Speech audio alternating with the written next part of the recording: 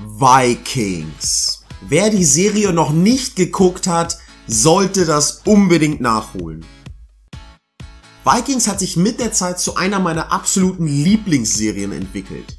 Und heute möchte ich euch Fakten über den Charakter Ivar den Knochenlosen und seinen Schauspieler Alex Andersen nennen.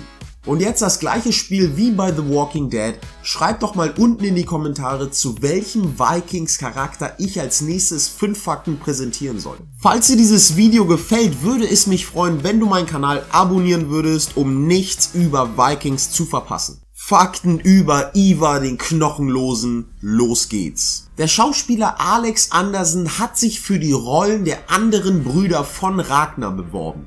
Er hat sogar für jeden einzelnen Bruder vorgesprochen, aber am Ende die Rolle des Ivar den Knochenlosen bekommen. Die Produzenten waren von seiner Listigkeit so dermaßen gefesselt, dass sie ihn für die Rolle des Ivar genommen haben. Ivar der Knochenlose war ein sogenannter Berserker. Berserker kämpfen in tranceähnlichen Geisteszuständen und es wird ihnen nachgesagt, dass sie Magie anwenden, um ihre Gegner zu bezwingen. Sie empfinden in diesen Trancezuständen keinen Schmerz und keine Furcht und sind somit sehr schwer aufzuhalten.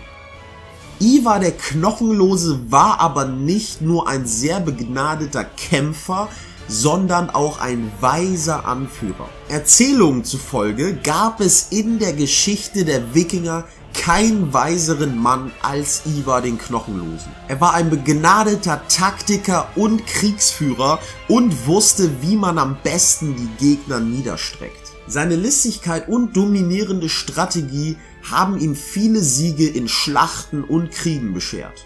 Alex Andersen verbrachte 3 Wochen kriechend in einem Hotelzimmer. Damit wollte er sich auf die Rolle des behinderten Ivar den Knochenlosen vorbereiten. In dieser Zeit schaute er auch viele Dokumentationen über behinderte Menschen. Stellt euch einfach mal den Zimmerservice vor, wie er in das Zimmer kommt und da ist auf einmal jemand am Boden, der durch die Gegend kriecht. Alex Andersen imitiert die Art und Weise, wie Travis Fimmel Ragnar Lodbrok spielt. Seine Körpersprache und sein Akzent hat er sich von Travis Fimmel abgeschaut, da ein Sohn von Ragnar automatisch einige Verhaltensweisen vom Vater angeboren hat.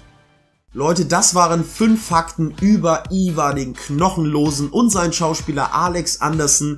Ich hoffe, euch hat dieses Video gefallen. Falls ja, würde es mich freuen, wenn du meinen Kanal abonnieren würdest, um nichts mehr zu verpassen. Wir sehen uns beim nächsten Mal. Peace.